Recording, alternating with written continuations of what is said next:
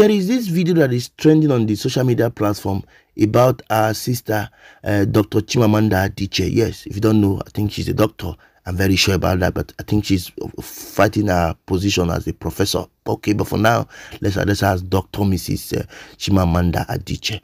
Okay, so she's somebody that has spoken, that's taken a lot of recognition around the world. And there was a particular video I saw about her telling the British, or will I say the colonial masters, to return what they stole from us. I was very happy. I was really happy. That video gave me a lot of goosebumps. But I said, let me share it to my family and friends on social media so that they can see that, yes, we have some persons who will still damn all odds to say the truth, no matter how little it is. So let me come and share it with us so that we can see what really transpired and really see what we can tell our sister that she's doing a very nice job. Okay, so guys, I'm going to allow us to watch this video. Please, our advice us to please take our popcorn, sit down, relax, and hear what she has to say. But please, if she's wrong or she's right, please tell me in the comment section, because for me, I feel what she did was the best thing she would have done. But I don't know for other, one man's meat, another man's, as they say, one man's meat, another man's poison. So I don't know what somebody else will say. But if you think she's wrong, please tell me in the comment section so that we'll know what to say about it. Okay, thank you so much for always watching my channel, coming to watch my videos. I really do appreciate us. For those of us who have not followed me on our social media platform, please, I beg you, do the needful so that I can push this ministry to the permanent side. Okay, let's just watch this video and hear what our sister said. A woman told me a story about her elderly father.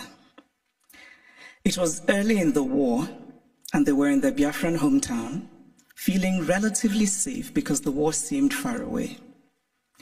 Then suddenly they heard the loud, terrifying sounds of bombing very close to them, and they knew that they had only minutes to leave their home and run into the interior for safety before the Nigerian soldiers arrived.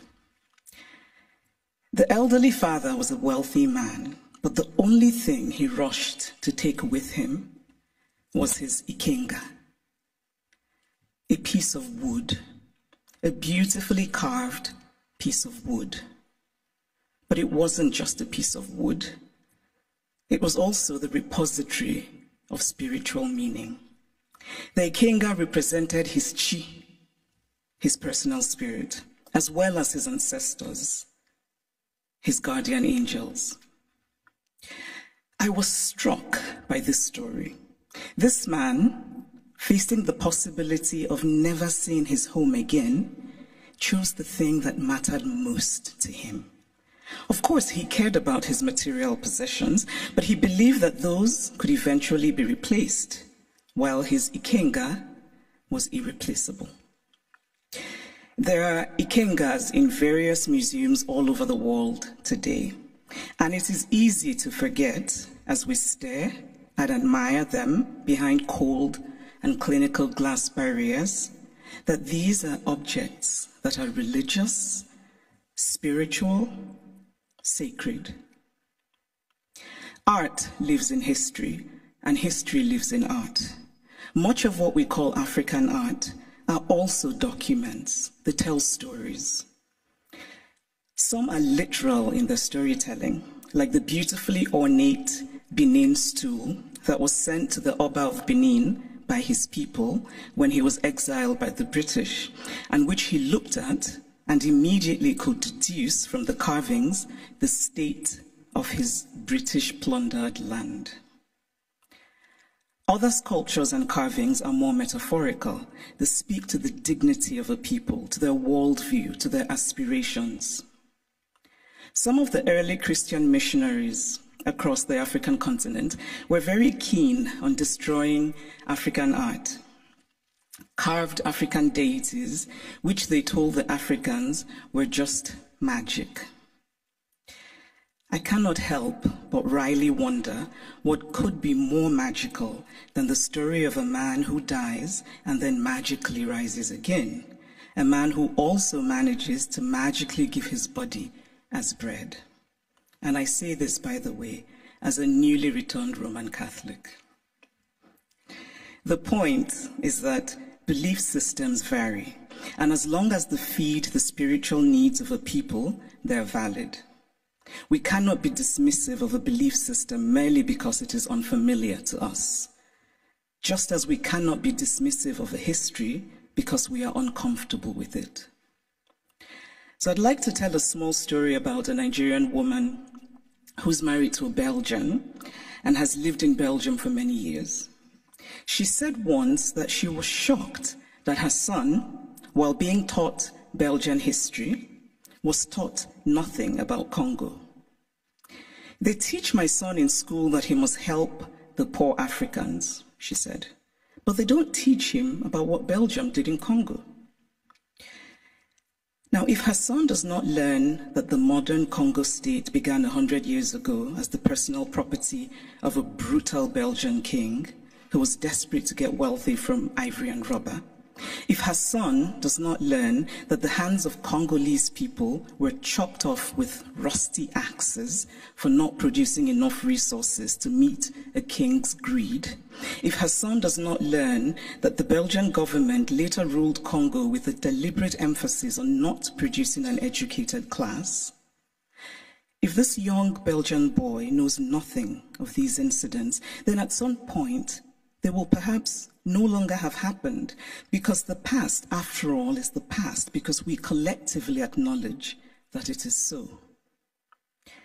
It is not that Europe has denied its colonial history. That would be too crude.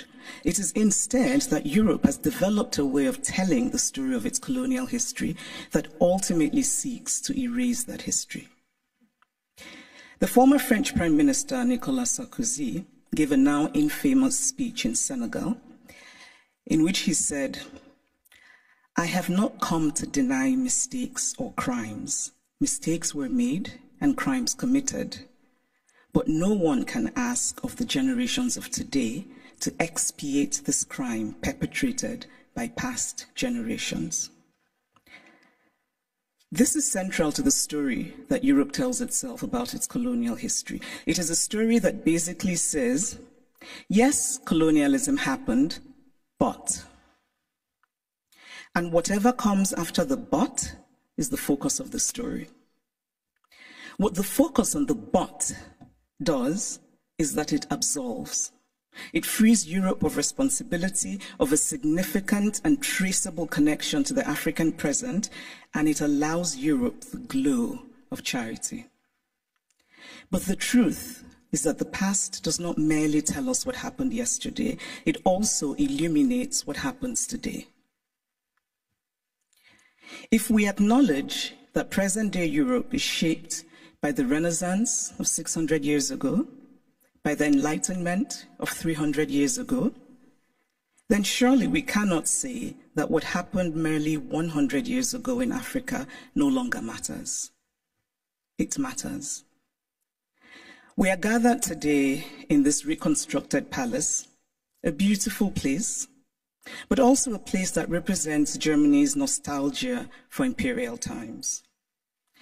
When Kaiser William II lived here, German troops were killing children, women, and men in Southwest Africa. This building says that German history matters, even in a romanticized form. The history of Africa and Asia and Latin America must matter as well. We cannot pick and choose which histories and which points of view still matter, because to do this would be an ugly exercise of brute power. And speaking of power, here's a headline I just read in a German publication.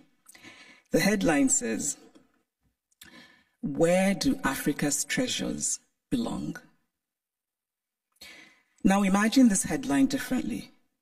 Imagine if it said, "Where do Germany's treasures belong?" It would be a redundant question, because of course, Germany's treasures belong in Germany. But the question would never even be asked, because there would be no circumstance in which it would be, because of power. And so it seems to me that what we are fundamentally grappling with in this space, in all of these questions about the Humboldt Forum, is power. Unequal power, how we navigate unequal power relations. And there's always been, to me, something shabby about unequal power relations. The victory feels colorless, almost unearned. So I spoke of Belgium and its colonial history. But what of Germany and its colonial history? Do school children here learn about Namibia, what was called the German Southwest Africa? Do school children know that 100,000 Herero people were murdered by the Germans? Do they know of the wells that were poisoned? Do they know of the women used as sex slaves and others as slaves in German camps? Do they know of the Nama people killed and of the Maji Maji revolt in German East Africa? And why should they know? Because to tell only one part of a story is essentially to lie. A story is true only when it is complete. Germany is Beethoven, and Germany is Bach, and Germany is also its colonial atrocities that have resulted in hundreds of African skulls being stored in the basement of museums here in Berlin, skulls of men whose spirits cannot be at rest, men who could well have been my great-grandfather had I happened to have been born in Eastern rather than Western Africa. It is only fair to fully own all of the stories of Germany. All countries have parts of their pasts that they're not proud of, that they would rather forget. But it takes courage to face those parts and bring in some light. And this is a time for courage. The courage to hear dissenting voices, such as those of the people who are outside right now protesting. They should be heard and included. They have valid concerns. The courage not merely to say, we take your criticism, but to follow it with action. The courage to say, we were wrong. The courage to say about art acquired illicitly, this is not ours. Tell us what to do with it. The courage to do provenance work and to actively use local knowledge. The courage to act and to act now and not become crippled by endless planning and endless talking. The courage to believe that it can be better. We cannot change the past, but we can change our blindness to the past. And why, by the way, is the term ethnological used for art from certain parts of the world and not art for other parts of the world? And then in discussing some of this art that we term ethnological, and I would argue that the language itself already suggests a hierarchy of value, when we talk about this art that was stolen, we're told that they cannot be returned to Africa, for example, because Africans will not take good care of them. It is not merely condescending to say, I cannot return what I stole from you because you will not take good care of it. It is also lacking in basic logic. Since when has the basis of ownership been taking good care of what is owned? This position is paternalistic arrogance of the most stunning sort. It does not matter whether Africans or Asians or Latin Americans can take care of the art stolen from them. What matters is that it is theirs.